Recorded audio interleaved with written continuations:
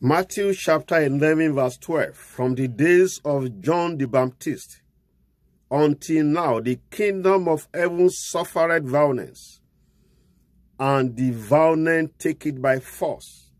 This is a new month, but unless you exercise spiritual force, unless you exercise spiritual violence, the benefits of this month may not come to you. The blessings of this month may not come to you unless you apply spiritual pressure.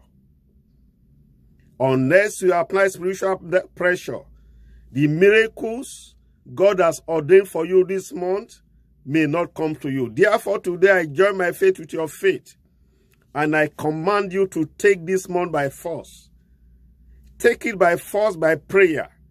Take it by force by fasting. Take it by force by acts of holiness and righteousness. Take this month by force by declaring a marathon night vigil. You can take this month by force by confessing the word of God every day. You can take this month by force by refusing to be a gentleman this month. Unless you apply spiritual violence, unless you shake the gates of this month with prayer, unless you shake the doors of opportunities of this month with fasting, unless you cry unto heaven, the miracles of this month may not be downloaded on your head. But today I declare and declare that because you have decided to take this month by force, your miracles, your job, your pregnancy, your marital breakthrough, that husband you have been expecting, you shall possess it by force.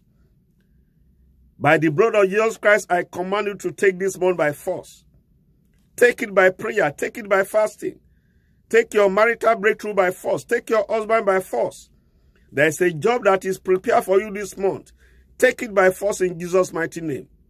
Take your contracts by force. Take your salvation by force. I speak to the gates of this month, and I challenge every evil gate man standing at the doors of your opportunity this month. I challenge every strong man, every Goliath, standing at the gate of this month, and I command them to somersault and die. Take your possession this month. Take it by force.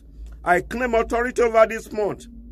And in the name of Jesus Christ, the miracle of this month, the blessings of this month, the joy of this month, you shall take it by force in Jesus' mighty name. Amen.